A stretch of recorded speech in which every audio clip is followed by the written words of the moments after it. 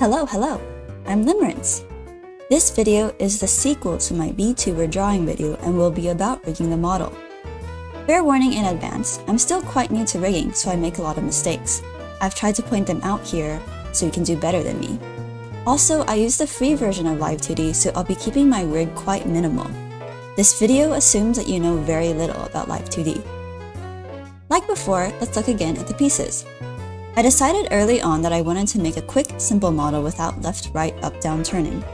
Although separating pieces like this can let you rig head angles, this video will not include those for simplicity's sake. With this in mind, I merged some layers together to facilitate a simpler rig. Here is the updated piece sheet. Aside from the head, it's mostly the same, but fewer pieces make a big difference when rigging.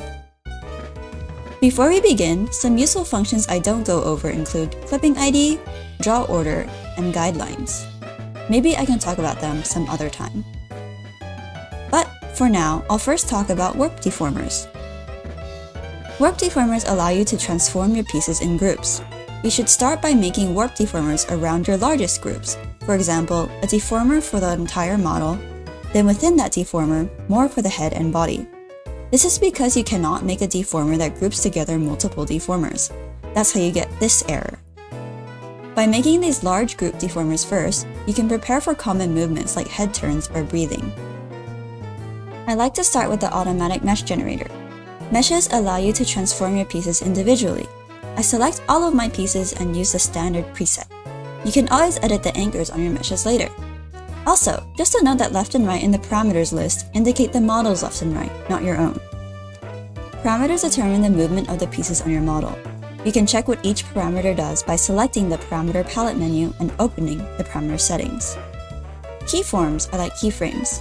They are starting and stopping points for movement, and live2d will automatically generate the frames in between. More keyforms equal more work, but they'll also make your model look smoother in action. For the eye, I've chosen to make 3 keyforms. The rightmost keyform is eye open. I don't have to touch this. The leftmost keyform is eye close. This is what I'm editing for now. Here would be a good time to edit my art mesh, but I don't remember to do that until later.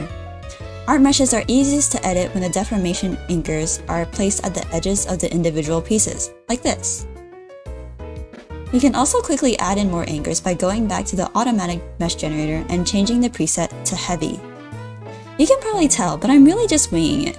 I repeat the process of creating keyforms on the parameter for the shadow under the eye. I use the Deform Path Edit tool and create a line across the shadow to be able to quickly deform the whole piece, and then edit the smaller anchors after as needed. And now for the eyelid, which will cover the shadow under the lashes. Once I'm done with this eye, I do the same with the other one. I've seen some videos where they duplicate the eye instead of redoing it manually, but here I've just done it by hand.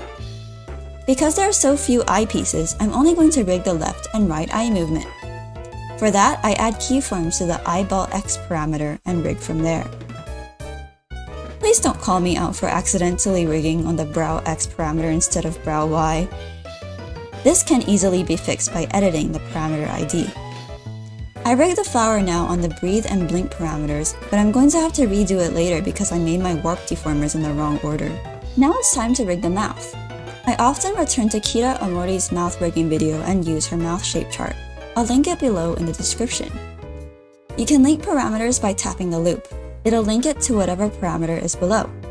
You can use linked parameters for head angles and iris movement as well. Here is where I realize I messed up and have to delete my flower and body transformers and redo them. Now I start rigging the hair.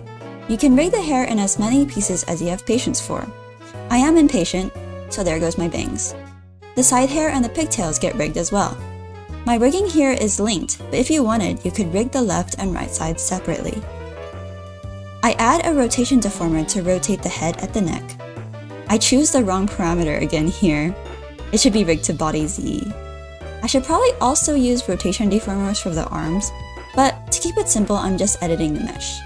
Now we get into the physics settings, which you can open through the modeling menu. Actually, I really just use the presets and edit them using trial and error if needed. The key points for physics are the input and output settings. If the parameter selected in input moves, then the parameter selected in output will move. Because I didn't rig the head angles, my hair movement will just be tied to my body Z parameter. Make sure to choose your physics model settings too. I use presets for this as well. I haven't really maximized my deformer use, so here I've ended up doing some skinning. I used Sarah and Faye's skinning tutorial for this, which I'll link as well. She explains it a lot better than I could. I've still ended up using presets mostly, but now the hair can move a little more. I'd advise only doing skinning if you have a lot of available deformers left. And that's it for this video. Live2d can be really complicated, but I hope I pointed out the most important functions for rigging for you here. If there's anything you'd like me to clarify, or if you have any questions, please drop a comment below. Thanks for watching all this way. See you around!